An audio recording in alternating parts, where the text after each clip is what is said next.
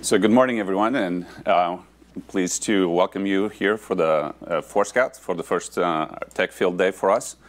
This is a good event, and I'm excited to use this opportunity to introduce to our new product that's going to, we believe, really develops and builds our mission to secure devices and that are showing up in every one of companies, organizations, and networks. So we have a big agenda in front of you. My goal today is kind of go through a little bit, give you context around Forescout, our mission, our strategy, and then really have my colleague, Tom Dolan, introduce you to iSegment. This is we believe, a new introduction, a very new product, an exciting new product into the market.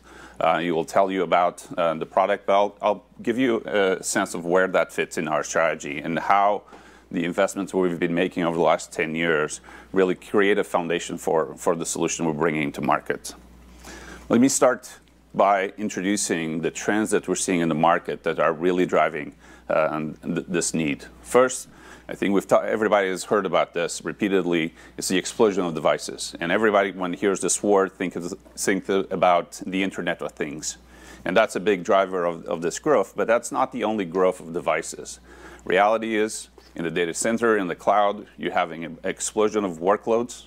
And in critical infrastructure, you're seeing a whole set of devices that have either historically been connected or are being connected to networks that you would call the operational technology or industrial IoT devices. So those are an area. And so Gartner is predicting that over the next 5 years, the number of devices a CIO will be responsible for will actually triplicate. The second trend is that it's not just the explosion of the devices. It's that these devices are showing up in different places and being fully interconnected.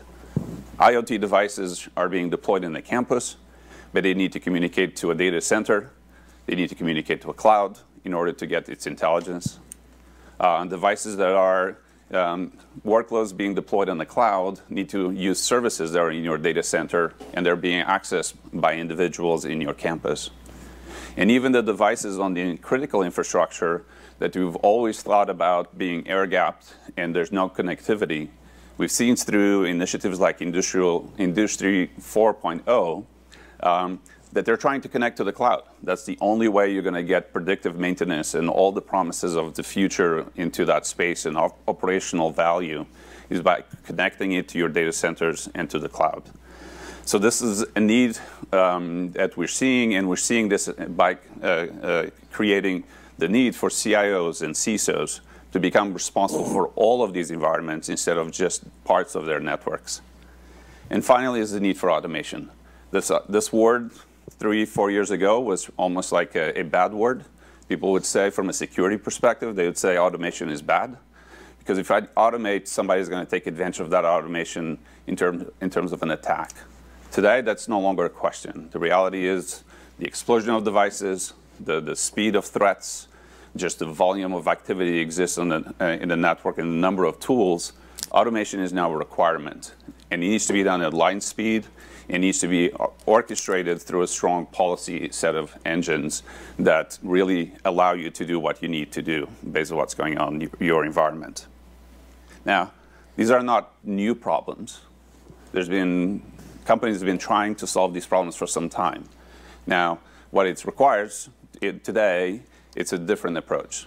So in the past, as people tried to secure the devices that exist in their networks, they tried to deploy agents in each of these. Security industry has been built around the concept of an agent, a piece of software that you put on the device to try to control it. That doesn't scale in the world of IoT. That doesn't even scale in the world of a cloud where agents are actually seen as could potentially affect the performance of an application. So you need to be able to move to an agentless solution in order to solve this problem.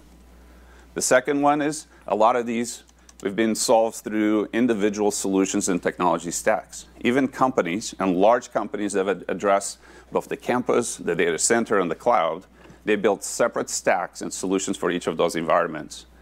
That doesn't scale. In an environment where everything is interconnected, you need to be able to not have visibility across all those environments, but also be able to orchestrate policy across all these environments.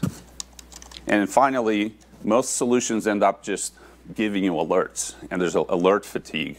And there's a SOCs that are basically running out of people that cannot deal with all the alerts. And you end up basically having to triage alerts and be able to not actually spend the time on the alerts that you want. Automation becomes critical. I think the world has moved from swivel chair between different consoles to automation tools, and we see that as a critical aspect of what we believe the security industry needs, and very key to not just alerts in general, but how do you take actions in terms of what to do when you learn something about the devices and the risk of those devices in your network. So who's Forescout? Forescout is the leader in device visibility and control.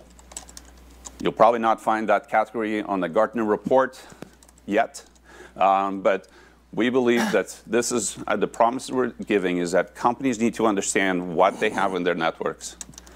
All types of devices, virtual, physical, any type of network, and be able to understand the risk and the security posture they create to that network, and then determine what actions and what access that device has in your network. Now, historically, when you get to the access, you would typically think about it in terms of network access control, NAC, a very well understood industry. What we're introducing today is expanding the ability of those controls to a more proactive set of controls that we call segmentation, network segmentation. I will try not to steal more of the thunder from Tom, but that's what it fits in our vision. We are going to give you and continue focusing and delivering this visibility of everything you have, and then giving you many different ways to control that access and limit the risk that those devices could create in your network, either proactively or reactively. Now, a bit more about Forescout. Forescout has been around for over 10 years, has been on this mission, and very focused on this mission for all that time. We have 1,200 people, over 400 engineers, very dedicated to this mission. We have 3,500 customers across the globe. We focus typically on the large enterprises. Global 2000 large governments are a large portion of our business and the way we think about the market. It's the complex organizations, sophisticated organizations, global in nature, that might have sites that are the most modern sites that you've seen and deployed today, to technologies that they have in their environments that have been there for 30, 40 years. It's also, we think about scale. When you think about these environments, you need to be able to work in environments that you might find, and we have customers running 2 million devices in a single environment. That requires a level of scale to be able to see devices across all these environments. These numbers, as we said, are tripling. So scale is super critical. And we have over 70 million devices under management. We actually have customers have shared information about the devices that they find, and I'll talk more about the device cloud. We have over 11 million of these devices in our cloud, where it allows us to really understand what's going on with those devices, learn about new devices as they landed in an organization, and we believe this is the biggest pool of IoT and IT devices, crowdsourced devices in the world. Now, underlying all of this, we started with our platform, and it's about visibility. So I will spend a few minutes talking about why visibility for us is important and why do we do it well. And then I'll show you how that gets used on the broad set of our products, and then I'll make allow Tom to come and talk about segmentation. So eyesight. Eyesight is the visibility capability of our product. It's fundamentally our platform. We believe that in order to do any type of control or segmentation, you need to start with understanding what you have. And what we do with eyesight starts with first discover all devices in your network. This seems simple, but it's not. I think most organizations today would admit that they don't know what they have in their networks. And the question is, by how much? We typically discover 30, 40% more devices, even in the most sophisticated organizations that have the highest controls. We find all types of devices. And this is not just IoT devices. This is whole sets of networks that people thought they were decommissioned and they're still being used by other users. Access controls, Windows machines that are not being managed, that they thought they were managed. And why do we do this well? Two reasons. One, we're agentless, and the second, we're multivariate. First word is probably easier to understand. So agentless, because most of these devices are today, you can put a software, or if that software breaks or stops working, you lose the ability to manage or secure that device, becomes critical. Now, multivariate is a more complex word. What we say is you can't depend on a single method in order to be agentless. There's a lot of solutions today in the marketplace. It's just basically our span traffic. They look at the traffic, do some deep packet inspection, and they tell you what they have. That in itself, very strong technique, one of 20 that we have. What that allows you to do, or the challenge of that solution, is that if the traffic is encrypted, or simply you don't have access to that traffic, you no longer know anything about those devices or that they even exist. So we have developed over time 20 different techniques to collect data from the network and all the infrastructure that the organizations have at all levels. That actually allows us to both discover devices, but also understand variables from all these different methods to give you the full picture of your environment. This is unique, and what this gives us is the ability to tell you 100% visibility to the devices you have in your network. Not just great visibility to devices you can discover, but to all devices in your network. The second step is actually understanding what they are. This is called, we call it classification. Is this a Windows machine, or is this an MRI machine that's built on a Windows server? Those things are important to know for many different reasons. One of them, one of our customers, wants to scan all Windows machines with a vulnerability assessment, wants to not touch the MRI machine, which could disrupt its operations. So we've built a device cloud. We have 11 million devices from our customers that have been willing to share that information. What that allows us is to learn about those devices as new devices come to the market and connect to their network. We're able to discover devices haven't been classified. We have researchers that look at it. We're building machine learning to understand it better and creating fingerprints to be able to classify to a level of granularity what that device is. Not just what it is, its function, its operating system, its vendor. And this is really important for classification. And it will be critical and a foundation element to start a segmentation initiative. And then finally, the final step is really to assess the posture of this device. And this, what does this mean? Very different if it's a Windows machine that's issued by an IT department. That could be you want to make sure it's running antivirus, it's encrypted, it has all the security tools and that you have invested millions of dollars that's actually working and effective. On the other hand, if it's an IoT device, you might not have that ability to do that, but you want to ensure that you're not running default passwords. They're communicating on the protocols that they expect you to communicate. That's what we call the ability to assess the posture. Do we know about any vulnerabilities about those devices? And then you can add business context to it. It's not just a device. Example of one of our customers, they have security cameras. If that security camera is on the outside of the building, call it a substation in a utility, that's a different posture and security that they want to understand about that device versus if it's within already a gated area of the building. And so understanding not just the location, the business posture of the device, the business context, becomes elements that we can add around each of these devices. So our visibility is not just knowing what devices you have in your network. It's deep understanding of each of these devices so that you can then start putting policies in place about what that device should and should not be able to do in your network. Can I ask a quick question? Two things. How do you get your data from? So if you're going to do this classification and identification and inventory building, what's your data source?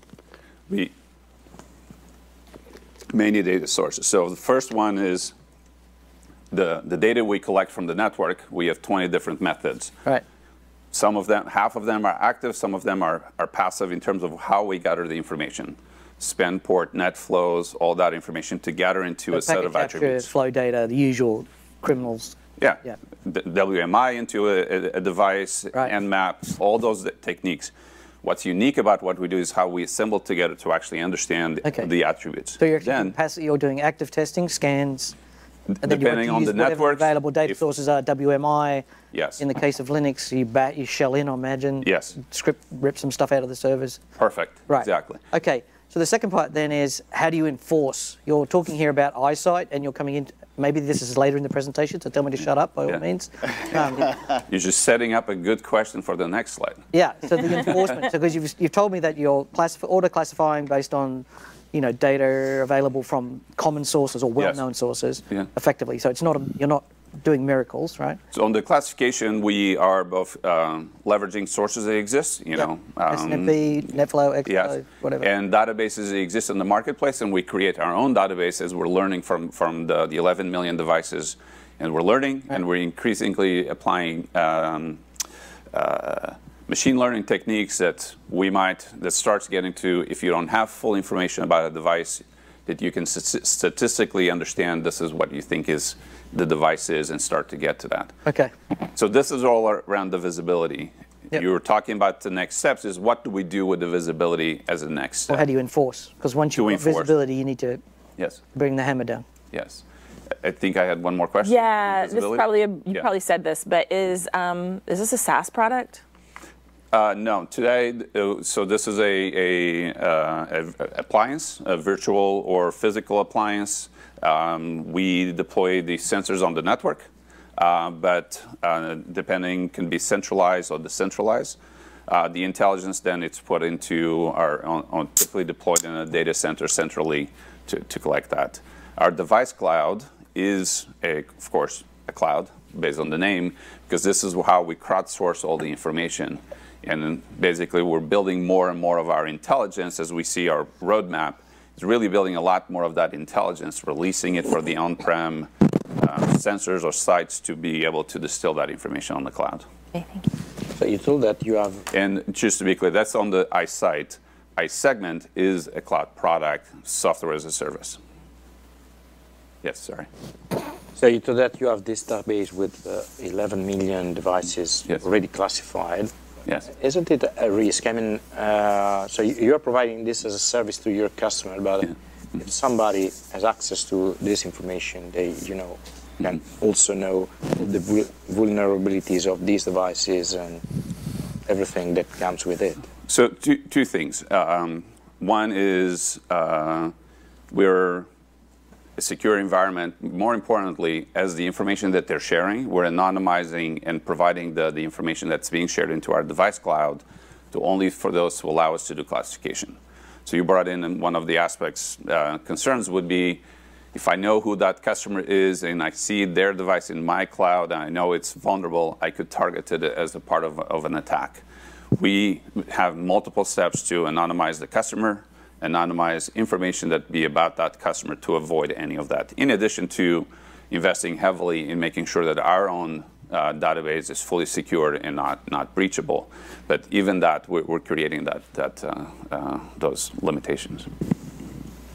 There's always special snowflakes environments, right? So even with the great classification database and all of the insight that you're providing, what's like the false positive or misread rate typically when you see this deployed?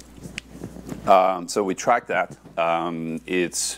So two things. One is the customer itself, as they're deploying, have the ability to override the classification, creating their own fingerprints locally. Because as you said, this is because we work in sophisticated organizations, they have broad set of devices. One example, we're working with a manufacturer that they have products in the marketplace which we classify, but they're working on version 6, version 7 of that product, and they don't want us to classify or have those fingerprints available. They created their own. So that's the first ability.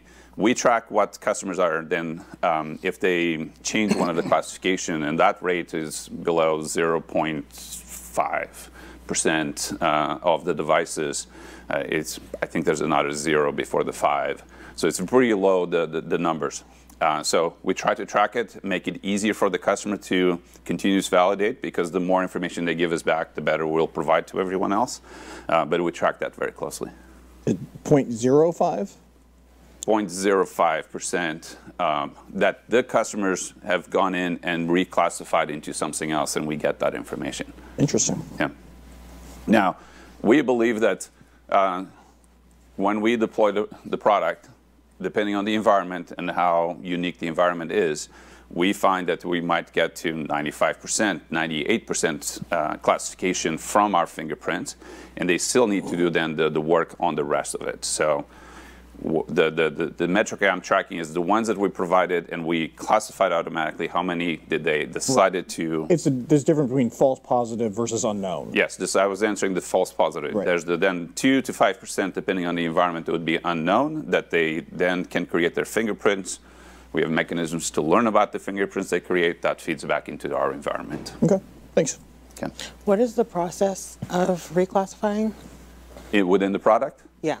Yeah, they can create their own fingerprints, and they can use methods that would be all the attributes that any device that they have. They can use any type of attributes, even attributes that they create themselves. We can ingest attributes from, let's say that they use a database to track very specific medical attributes. We can ingest from those databases information and use that for classification. So it's a policy engine that you create your set of rules, if the analysis, based on any attribute that we can collect based on the 20 techniques, and anything we can ingest. Okay. So eyesight, visibility, it's a foundation to everything we do. So what is everything then that we do? From that visibility, we've now allow you to build on top of it with a set of products that we have. We have segmentation, which will be the focus of the rest of the day. We have control, eye control. This is ability, it's a proactive ability to say, this device is, I learn what this device is, I can now determine the access that they have in my network. Think of it as more of a reactive type of posture. If this device is non-compliant, move it to a remediation VLAN. If this device is a medical device, move to a VLAN. If I see this device misbehaving, take it out and block it from the network. So those would be the type of activities you would have with eye control. Eye segment will give you a set of more proactive activities. You don't have to, if I know what this device is, this is what I'm going to allow it to do in my network. It doesn't have to do anything bad. Typically, access control is intended to prevent things bad from happening. Segmentation is very much focused on a proactive, limit the zone of what this device can do. If it's especially in an IoT or in an application that you can be predictive about what they're supposed to do, creating network segments around them will then reduce your risk posture for those. And our iExtend is a product that really extends the capabilities by integrating with third-party products and automating the processes. Reality, when you have this much visibility, one, you want to enrich it with capabilities from other products, but you also want to be able to automate actions with other products that would benefit from this visibility. We currently have in excess of 20 of these. These are integration with different technologies. I would love to spend more time on it, but I don't want to take the focus away from segmentation. But this is what allows you to really automate at line speed actions that you want to take with other products. And will also be leveraged by iSegment in order to take actions and be able to enforcement actions with firewalls and other technologies. So.